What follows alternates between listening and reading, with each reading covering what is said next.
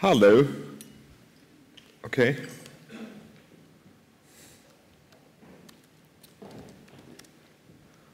Woo!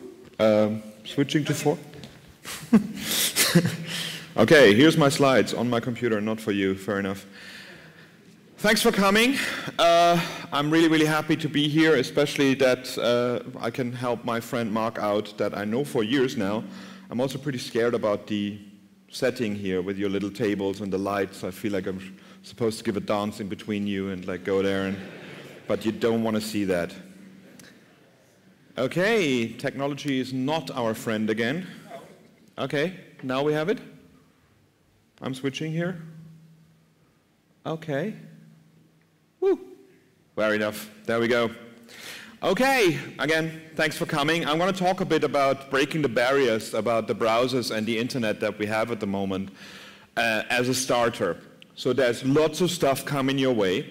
The slides will be online. All the stuff is online. Everything I'm talking about today is open source. Everything I'm talking about is partly Mozilla, but also Google and other companies involved in it. All of what you're going to see today needs you to help us with it. Because it's all the things on the web. We can't wait for big companies to do cool stuff and move it forward. It needs you to use the things that are there to make it a reality. And sadly enough, a lot of times we just wait for somebody to do cool stuff before we use it, and that's not the idea of the web. But let's do a bit of a history thing. I mean, I was confused by the title of the conference because I thought about it, it's about Talleyrand. He's the first prime minister of France in 1815. And actually most of the stuff that we're going to be talking about, he has no clue about, so it's obviously beyond him.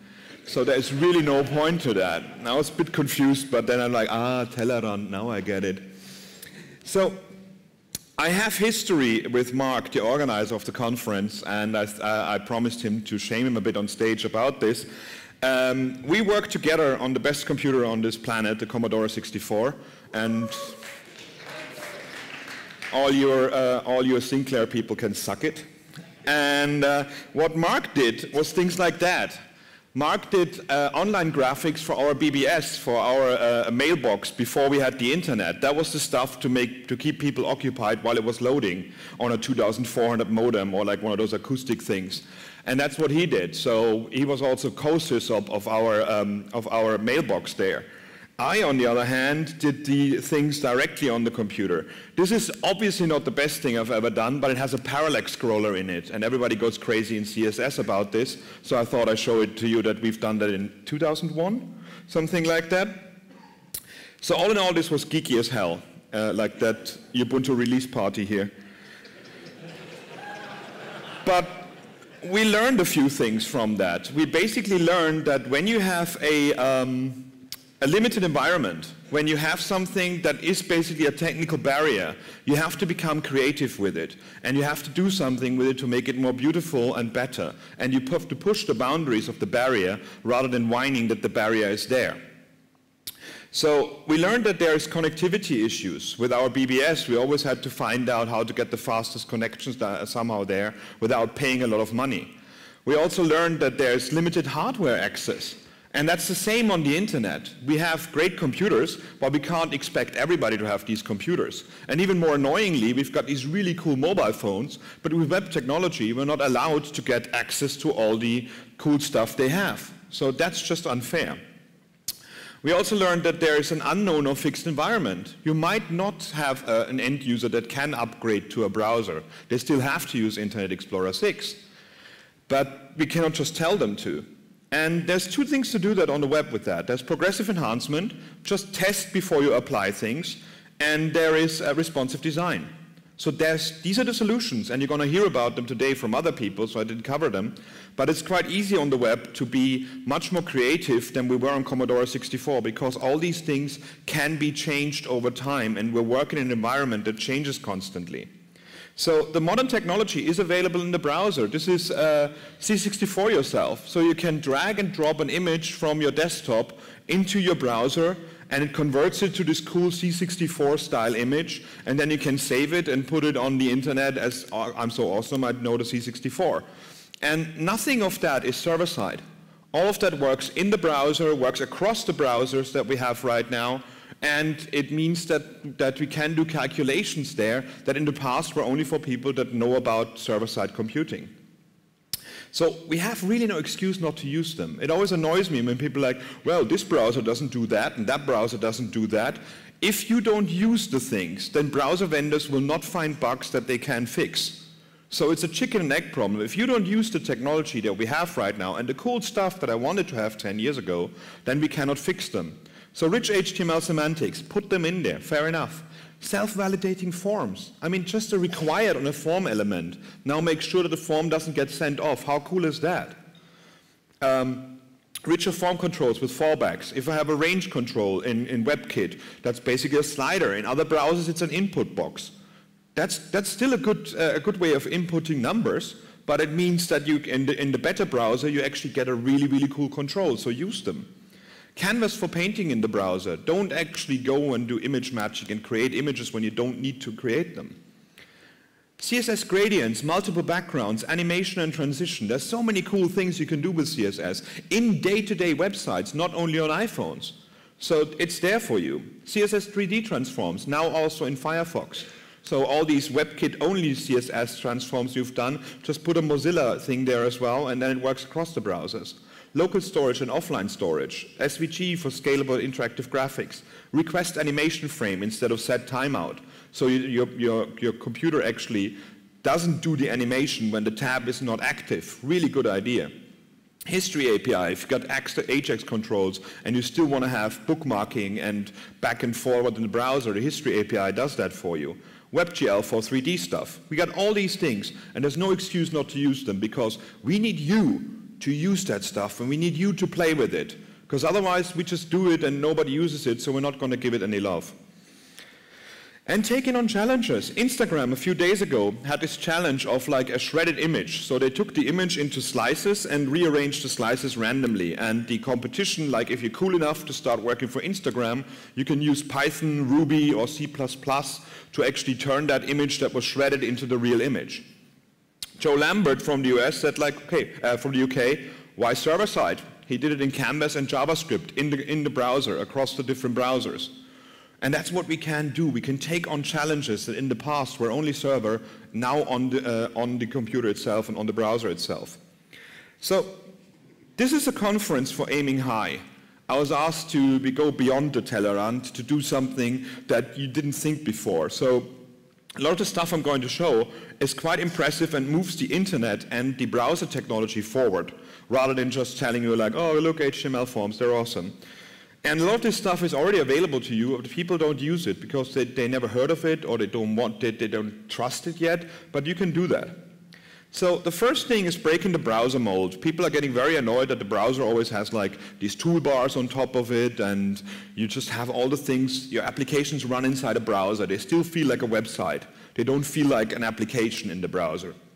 So one thing we've done, and Chrome as well, is that you can have your own toolbars. So you can see here in the back, that's Google Maps. So instead of having a URL field there, out of a sudden you have to have the maps controls in the browser. And that makes it an application in the browser and not just a website open in the browser. On the bottom you got Google Docs, which now have an Excel-style menu. So how do you do this? What magic is going on there? Well, I can show it to you live. This is Firefox here running on my machine, the Firefox that mom and dad uses nowadays that people can download. So I can now go on this image here and do a right click, and I've got a rotate function out of a sudden in the right click menu of the browser. I can rotate and it rotates the image. I can resize and it resizes the image, and I can undo both of those. Of course, like, you work for Mozilla, you probably have a nightly build and these kind of things. This is the HTML to do that. All you have to do is say the context menu equals image menu, and then you have an ID image menu on a menu element with menu items in them, and another menu listed in there that actually would just do the resize.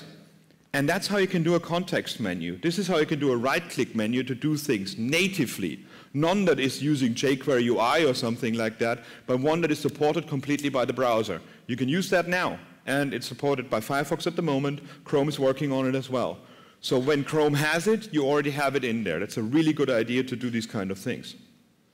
Full screen API. People are going nuts about this because I wanted full screen. I want my video, HTML5 video never took off because it can't be full screen like Flash video is. Now we have a full screen API both in Gecko and Firefox, and there's amazing opportunities there, especially for gaming as well. You want to have the full screen, not inside the browser. But there's also security issues. What if I can pop up a full screen interface that looks like a browser and asks you to type in things that isn't really a browser?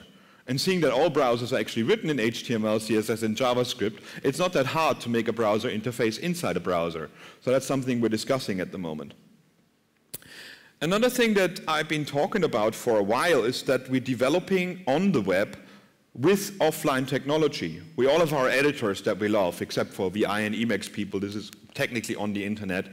But most of the people have an IDE, and they're actually doing things on their own computer and then send it to the web. The web is an interconnected thing of computers. And when I talk with other developers and I build with other people, why do I have to actually send them an email or send them the code or send them to GitHub when they could be editing with me in the web? And the first thing to do with that is actually getting kids onto the web and onto computing. This is Hackasaurus. It's a project sponsored by Mozilla. And instead of telling kids like, oh, this is HTML, here's how you do your first line of code, this is a doc type, all these like really boring things, we just built this little bookmarklet that allows you to highlight things on the page. And just move your mouse around and you see the HTML around that, what's going on there. And then you press R to change the content, and then you can actually take the image and copy a different URL in there, like the serious cat in this case.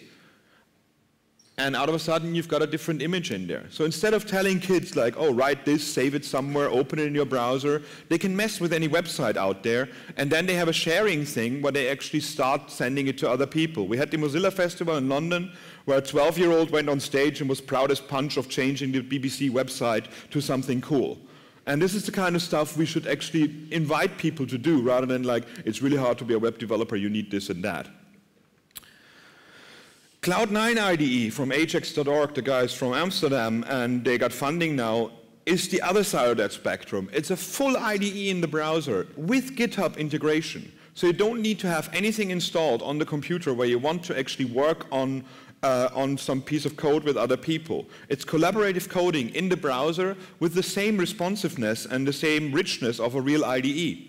And a lot of people are scared of that. They don't trust it because for years we always like, yeah, you can edit it in the browser. And it's like, okay, almost showed up. Oh, it's there. But with Cloud9 IDE, they're doing a really, really good job. So take a look at that and play with that, because a lot of times when I was, for example, contracting, I was on client machines, and they gave me like Visual Studio or things I didn't want to use, so you could use Cloud IDE on the web instead. Scratchpad in the browser that we just released is actually a JavaScript editor in the browser. So instead of having to write a JavaScript and do breakpoints and debug that way, you can write any JavaScript and run it against the page. And if you only want to have parts of it, you just highlight part of the script and run that against the page. So that's a great way of debugging a JavaScript live on the website without having to send it through your build process or FTP or whatever you do, you update your stuff. You can style in the browser as well. You've got a style editor that goes on, and instead of writing a CSS tutorial that shows you screenshots step by step, you can actually make a screencast and show live in the browser now how you can change the background color to a blue, for example, or something else. We put these transitions in there to give you to make you aware what changes while you're editing it, and that's a pretty cool way to get somebody into CSS as well. The big problem that a lot of people don't understand is that it doesn't matter how cool your stuff is, when your HTML is terrible, you're really hurting the web. And not as much as we did in the past, but it's still a problem, and a lot of people don't realize why their HTML is wrong, what's wrong with it. So one thing a lot of browsers are thinking about right now, and we already implemented, is parser error highlighting in view source.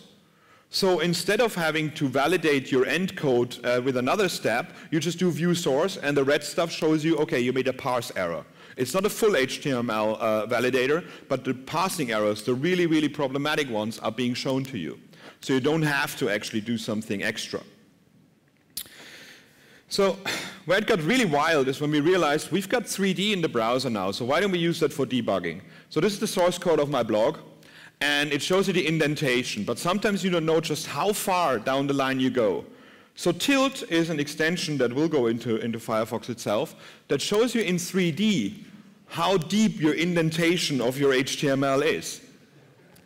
And that's pretty sweet. That's like, first of all, I thought like, yeah, whatever. But I see so many people realizing you can now click the elements and do editing much like you can do in Firebug, but you can do that actually in the browser in a 3D environment now. If your computer is not fast enough, you can also turn to a mesh instead of a full color one, so that might make it a bit faster, and you got all kind of settings there. Well, my blog is WordPress, so there's nothing special going on there. So I was wondering, let's take a look at some other things that are happening on the web and how their HTML looks like. So I thought Facebook would be fun. So let's type in Facebook and see what that looks like, and switch to tilt. Well, it's not that problematic really, but if you look to tilt, we actually visit Facebook City. Because if you look into that, and then you wonder why sometimes it does not render fast, what the hell is that thing on the right-hand side? That little tower thing? I have no idea. But it's actually, you can right-click it and understand what's going on there. And it's an interesting visualization that we have this technology in the browser, but we don't use it for developing yet. We just use it for like, oh, look, I got an interactive music video. Interesting was also Google. Because there's nothing on that page, but what the hell is going on there? Nobody explained it to me. I was just like, okay, fair enough. And to show you that I'm not kidding here, it's like I can actually show you my slides in tilt.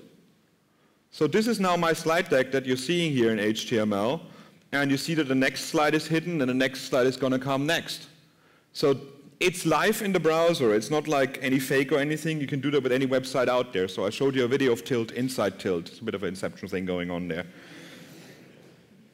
So that is all technical shit. That's all good, fine. I'm actually more concerned about identity, who you are online. And it annoys me that over the years I've collected so many emails and identities that I switched and then totally forgot about. I left so many things behind that are actually dangerous out there. So who are you on the web? I mean, you got the echo machine here saying Spartacus, I'm Spartacus, I'm Spartacus.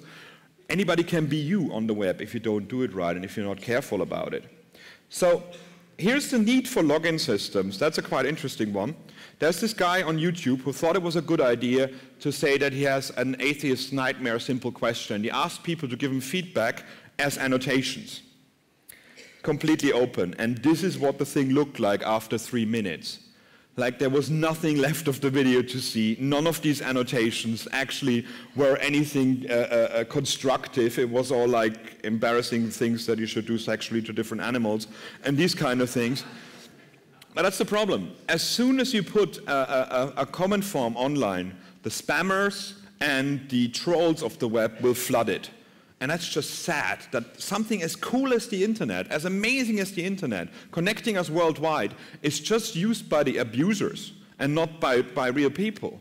And that's why we need to find a way to actually identify people on the web, sadly enough. I would love an internet that's completely open, where I don't need to know who you are to get good stuff. But that's just not the way it is right now, so we have to find a solution for that. Right now, our identification systems really, really suck. All of them. This is the normal way how to go on the web. I go to kittensrule.com. I find a cool kitten picture and I want to put a comment there. Fair enough, I click register. I enter a massive form with all my data. Normally, these forms ask me all kinds of things that they don't need, like your birth date. Huh? Okay, I say a birth date, so I'm more than 18. I'm 18 now. Wow, you can show me pornography. That doesn't really mean that this person is really 18. Don't ask that kind of stuff. Enter a massive form. Choose a username that is not taken yet. That's getting interesting as well, because you got like, that's why you got this Susie5227 and these kind of usernames and other things that sell you iPads on Twitter. Provide an email to verify your identity, because you actually have to say, okay, I just entered this form, and really it was me entering this form. Retrieve the email, and once you have the email, go back to the website, and then choose a password that is simple to memorize and secure, like this one.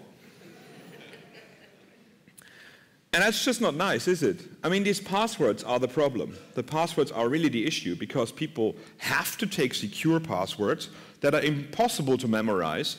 So the next time they're coming to that page, they go to kittensrule.com, they click the login because I'm now registered, right? They enter their username, they enter the password. Damn, what was it again? It was something really clever, I remember. I was really, really secure. There was something really good going on. Then they try 3 times and they get asked to reset it, so they retrieve an email again to reset it, go back to the website and change the next password that is really, really hard to understand and to remember. And we're doing this over and over again. And the amount of time wasted on this is just staggering. So people use the same username and password everywhere. This is one of the things that happens.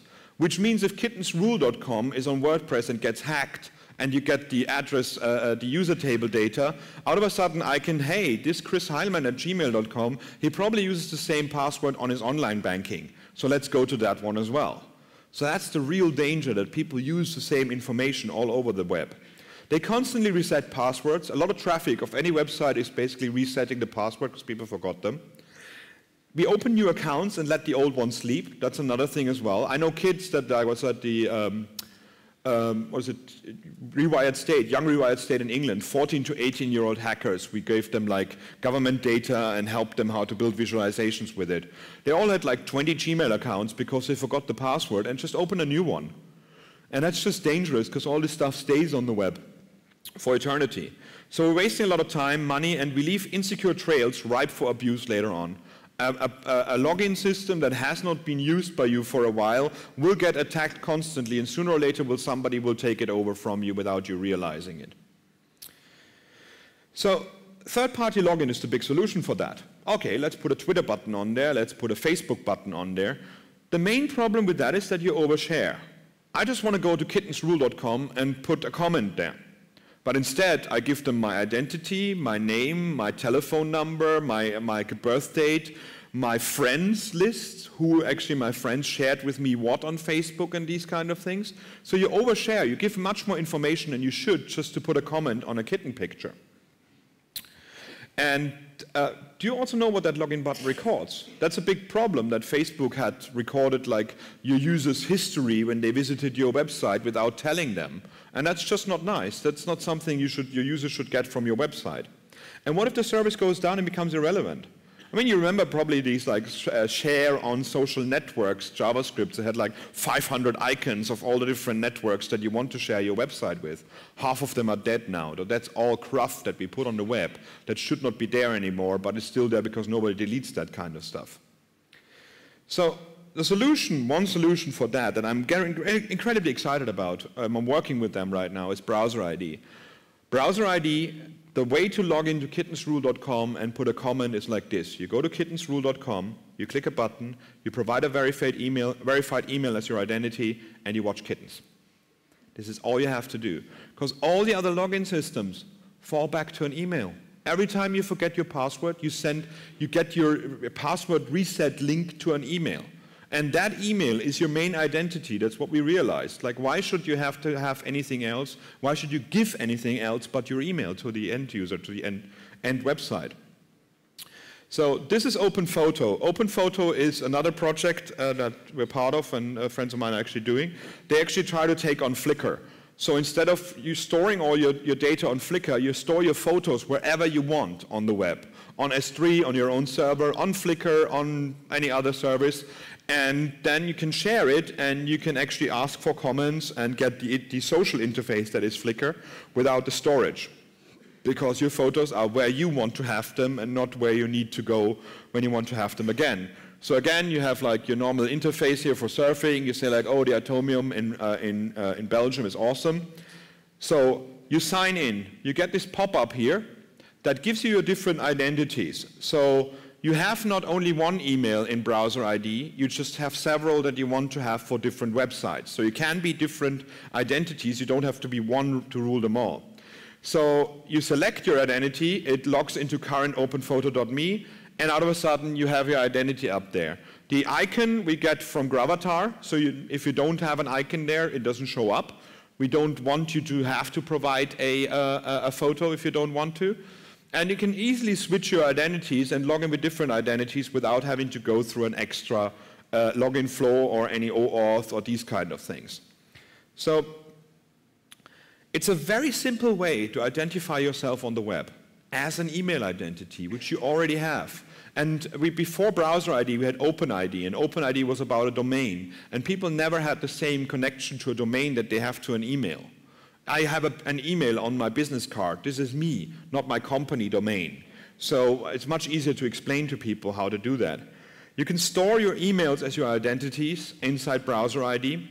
The validation happens on the browser and the trusted provider or your own server. So in this case right now, it's browserid.org is the trusted provider, but you can do it on your own machine, and we're talking with Hotmail, with Gmail, with Yahoo Mail, all the mail providers to be that trusted provider, so you don't have to do that extra step.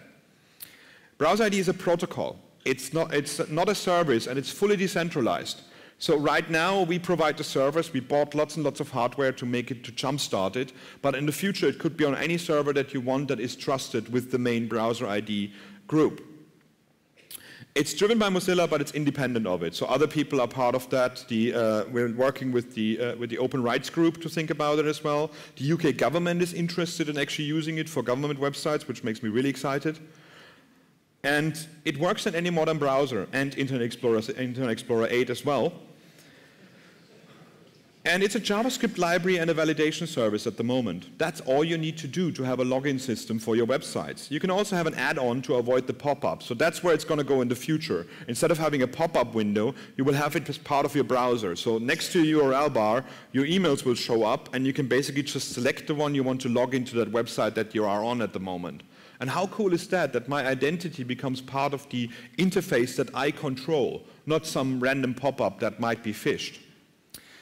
Sites, email providers can become identity providers. We do not give access to your emails. We just give the email address out there. That email address could be one that you made up. I mean, as long as it redirects to a real email, that's fine. But you don't have to share your social graph. You don't have to share other data. And that's the problem right now. If I want to sign up for kittensrule.com, I don't want to give them my relationship data or my friend's data. I don't have to give that out, and I should not be forced to just because it's easy to do. So apps won't store your data at all, which means that hacks are less dangerous. If kittensrule.com get hacked later on, they won't have your username and password. They just know an email, and that's it. And that's not that hard to protect then. You can have several identities, and you can allow Browser ID to remember them. So next time you go to kittensrule.com, it automatically realizes you want to be chris@gmail.com and not the other emails that you have. So this is my beautiful interface that I built with that. Darn it, I don't know you. You click on it. You always see the domain that you're actually logging into. So in this case now, I have my two emails. I want to be Chris Heilmann, and I log into the webrocks.com, and then, woohoo, I know you. This is how easy it was to build this. The code behind that is this. Right now we have this JavaScript shim that later on will be part of the browsers, so we don't need to use that anymore. You can say navigator.id get verified email, function assertion. And if you get an assertion back from the browser or from the JavaScript library in this case, then you actually go and verify it with a simple AJAX call, or use jQuery or whatever you want to do to go to your server and verify it. Otherwise, like, who are you? I don't know yet. Verifying the email, in my case in PHP, because I'm old, is I basically just say I get the assertion back from the JavaScript, I then a URL encode, the webrocks.com. So part of the validation process is you only validate against the domain. And that domain, the script that validates, has to be on that domain, so that gets verified in the background. So there's a proper OAuth protocol behind it. And you just do a call, and you're done. And that is all you need to do to have a verified user. So people comment on that, and you don't have their identity, but you know that they're a verified user. And you should not have to ask for people's identities just for comments out there. So let's quickly talk about apps. When apps came out, they were this massive thing. All of a sudden, we're like, this is so cool. Like, we have these iPhones and stuff, and now we got little icons to click on. This is something new. This is a revolution, and we can make so much money with that. It's going to be awesome. And they were kind of a revolution, I have to say. I mean, screen estate on mobile phones is small. So having a browser there with a browser bar and like all the things and clicking links and zooming in and out of websites is not nice. It's not really fun to do. So apps had a better use case because they were full screen and it actually worked for you.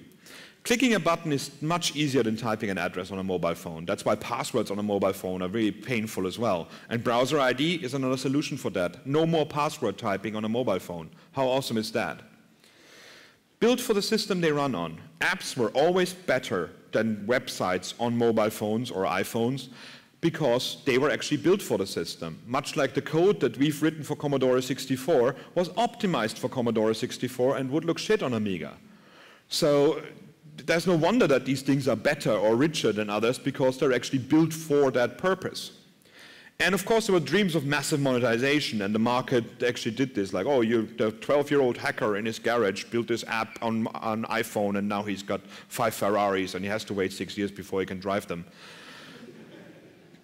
It's fading out. People are realizing that not that many people are actually making money with apps. And a lot of companies throw out an app a minute and make money that way, but it's just flooding the interface again. It's flooding the market. And it's not scaling the way it actually should be. The issues with native apps, I had, for example, or I have, upgrades mean replacement of whole apps. So when Angry Birds, a new one comes out, and I'm not on my data plan, it says like, do you want to download this 14 meg on like £7.50 per meg just to get a new level of Angry Birds? Why isn't the level a JSON object that I can load quickly from the web? Like a web application would be doing it. We learned for years and years to decentralize updates from the main core of the applications. With native apps, we don't do that yet. Syncing across devices is not happening. I played Angry Birds on 5 different devices, and I always had to start the levels new. You're like, really? Like, I had this level already. I just want to go on in the game on the bigger screen this time. And it still does not work that way. They don't sync to each other. App Store placement is the new SEO. If you look at like app stores and you build the coolest, newest app and you want to have it listed, good luck. You either go to a Mechanical Turk and you buy like 5,000 people to review it and say it's the best app ever, or you actually call it !ampersand my app, and then it will list automatically when people list by alphabet. The icon model also doesn't scale.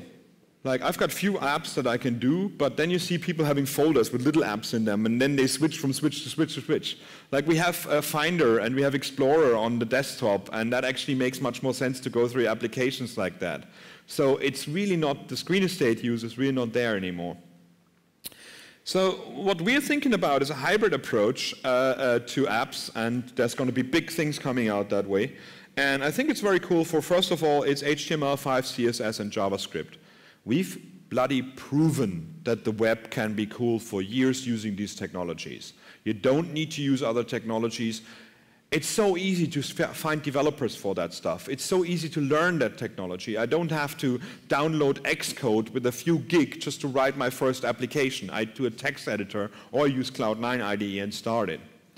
And the web is a distribution model. Like, why do you have an app store and you wonder when nobody finds your app when the internet is already there, and search engines and social media also allow you to send people to your apps and back and forth? And web intents tie into existing data stores, and that's something that gets me really excited, which is run by Chrome team and by Mozilla, and I'm going to show it in a second. So this is how they look like at the moment. So at the moment it's an extension, but it's going to come natively into the browser soon. And Chrome already has their apps, so that's a different story. So in this case here, I have an Apps tab, and I see my apps. I click on the app, and it becomes a full-screen application. It's not a website in there.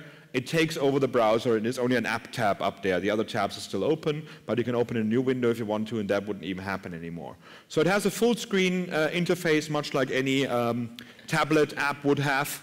And it allows you to use HTML, CSS, and JavaScript in a very rich manner to build an interface like that. Now, what if you have an app and you want people to find it? Let's say Twitter.com has an open app. You see there's a pop-up coming up there that is an app available. The way they do that is put a meta tag in their page and link it to a manifest file. And that way we all of a sudden know, hey, there's also a Twitter app. So you can install the application instead of using the Twitter website, rather than asking people to go somewhere else. The next thing we thought about, and we need feedback on that, is if you now go to a New York Times link and you open it in a new tab, it opens in the application interface rather than in the normal website interface. So we could integrate your applications to your normal browsing flow on the web. which is, to me, it's powerful. To other people, it could be confusing, but it actually works, I think. Now, the next thing is web intents. Web intents means decoupling services from your JavaScripts and your applications. Right now, say I want to have a photo because I got this really cool sepia filter thing going on. How do I get a photo? I ask people to upload it from their hard drive. Most people have their photos not on their hard drive anymore. They have it on Flickr, they have it on SkyDrive, not really, but they have it on Google services, they got it on SmugMug, they got it on TwitPic. We have our photos all over the web already. So what do? You ask them to upload, or you authenticate with all these services and ask them for access for their photos. And again, you have that oversharing problem. Like, I access your TwitPic, and it probably allows me to post pictures without me realizing it. And I never read the, like, oh, this has access to this, and then, yeah, whatever. I just want to upload a photo. So with web intents, you have a JavaScript call that's called getPhoto. And you click on that one, and then the browser knows what systems you're actually using. So in this case, the browser was already authenticated with Flickr. And I can upload photos from Flickr directly without giving that website access to Flickr itself. So as the browser knows what I'm using, I don't need to know what kind of service you have. I don't want to know because it's your service. And then I can change it with the create sepia filter, and I can post it back to Flickr, not by authenticating my application with Flickr, but just using your browser because you're already logged in. So you have full control as the end user over your storage of your data on the web. And me as an app developer, all I have to do is like get photo, post photo, share bookmark. It's all the different things that we do in applications decentralized out there. So the web intents and activities really rock because it's reuse of existing services without giving access. I should not be allowed to read all your photos if all I want is you to upload one photo from Flickr. It should be in your control, and with web intents it completely is in your control because it's your browser doing it rather than our servers talking to Flickr. And you keep storage of the data at the hands of the user. So I don't care where you store it. If you want to shift from Flickr to another service, you just do it in your browser. You don't even have to tell me about this. And this is very, very powerful. So one of the last things is about going mobile, our little Firefox here. And it annoys me. I love having these things that are like 4 times as fast as my first computer in my pocket. And it annoys me that I can't use the technologies that I love, HTML, CSS, and JavaScript, to build things with it. It annoys me that half of the thing is not available to me because I'm not a Java programmer and I'm not a sad person.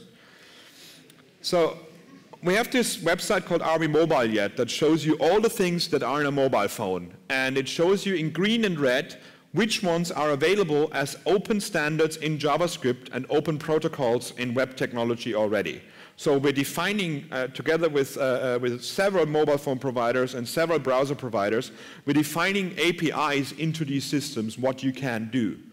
And this is pretty impressive what you can do already. Like Opera, you can take pictures with. Firefox, you can take pictures with over a mobile phone by now. So we're opening them one by one because it's just unfair that you have to be a developer for a certain product just to support one hardware, because hardware changes all the time.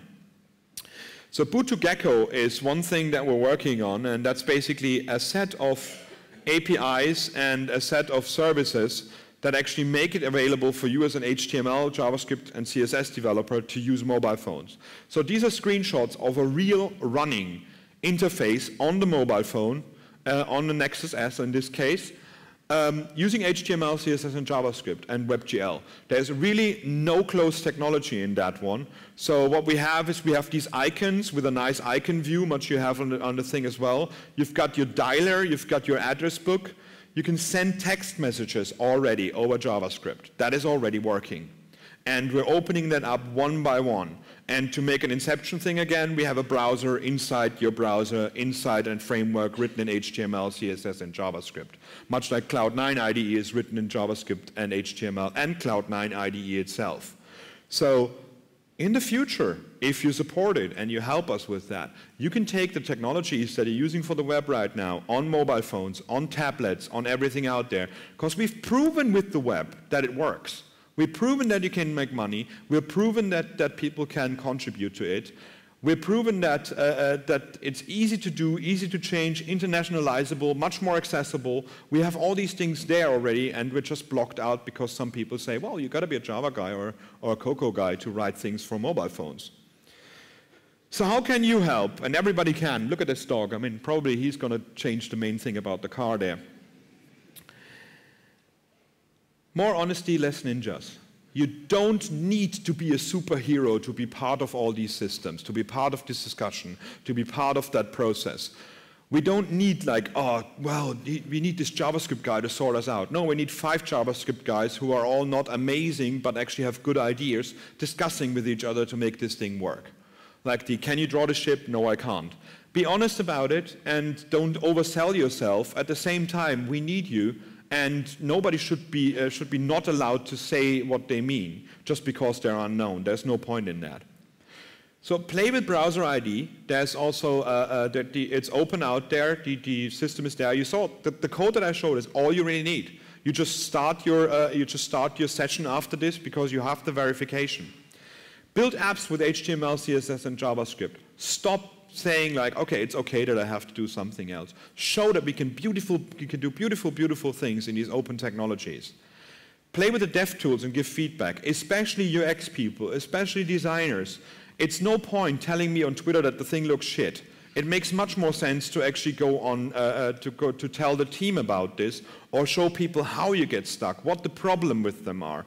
All of this is completely open, so we do it for you. So feedback from you should help us make it better, not frustrate us. Review the browser ID field guide that is on GitHub. Just you look for browser ID field guide. This is a step-by-step introduction to browser ID that we give out to everybody that wants to use browser ID. So if that thing is not understandable or could be done better, it's an open system on GitHub. You can write sections of it. You can edit things. You can write translations of it. It's a beautiful thing that we share with you. Join the mailing list and visit us on ircmozilla.org or HTML5 on Freenode. That's where all the Google guys and Mozilla guys and Opera guys hang out as well. And tweet, blog, and talk all about this. We need people to understand that the open web is there to stay, and we can build cool shit that is as amazing as closed technologies. We just need your help to do it. And that is all I had, so thank you very much.